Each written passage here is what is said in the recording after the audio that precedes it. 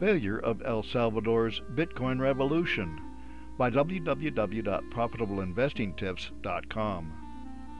El Salvador is the smallest Central American country nestled along the Pacific Ocean between Guatemala and Honduras. It made news in the cryptocurrency world in 2019 when it passed a Bitcoin law, making Bitcoin legal tender and exempting money exchanges with Bitcoin from capital gains taxes. 3 years later, only 1.6% of money sent home by expats working offshore comes as Bitcoin, and 86% of businesses have never made a sale in Bitcoin. What accounts for the failure of El Salvador's Bitcoin revolution? Why did El Salvador pass a Bitcoin law? As much as 60% of some families' income in El Salvador comes from money sent back home from Salvadorans working in the USA and elsewhere offshore. That accounts for a fifth of the gross national product. The Salvadoran president believed that making Bitcoin legal tender would simplify money transfers and make them cheaper in a nation where 70% of people have no access to traditional financial services like banks. El Salvador launches the Chivo Kugel wallet to facilitate this effort. Thus, a person only needed a smartphone and an internet connection to receive money. How has El Salvador's Bitcoin experience worked out? According to Bloomberg, El Salvador's Bitcoin experience is failing miserably. Only 1 in 5 merchants in El Salvador have adopted Bitcoin payment systems. Along the way, bugs in the Chiva software allowed traders to make hundreds of thousands of dollars hacking the system. While Bitcoin has tanked the country's other currency, the US dollar has soared.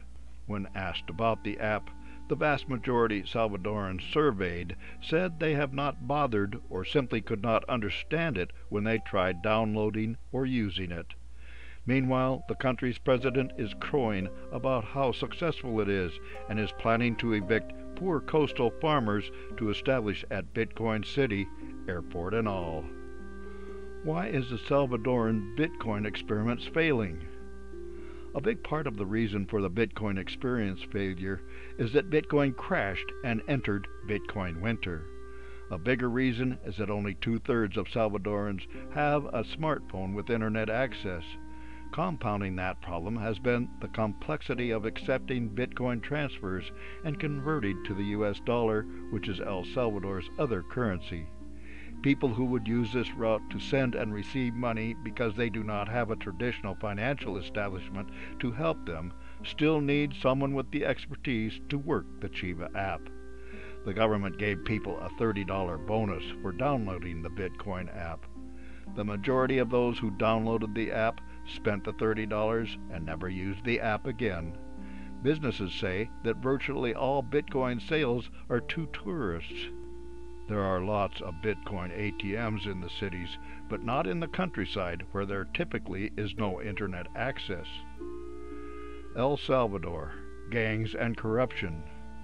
El Salvador experienced a brutal civil war from 1979 to 1992, after which it has been plagued by gang violence.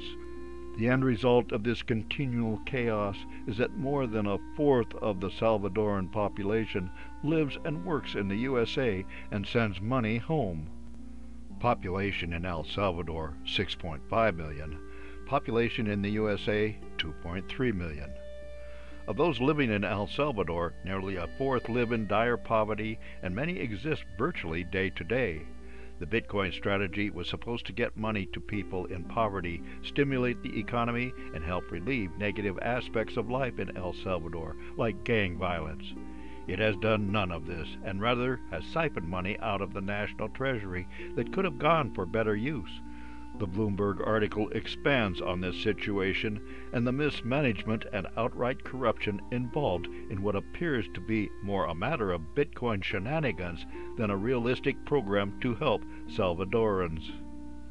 For more insights and useful information about investments and investing, visit www.profitableinvestingtips.com.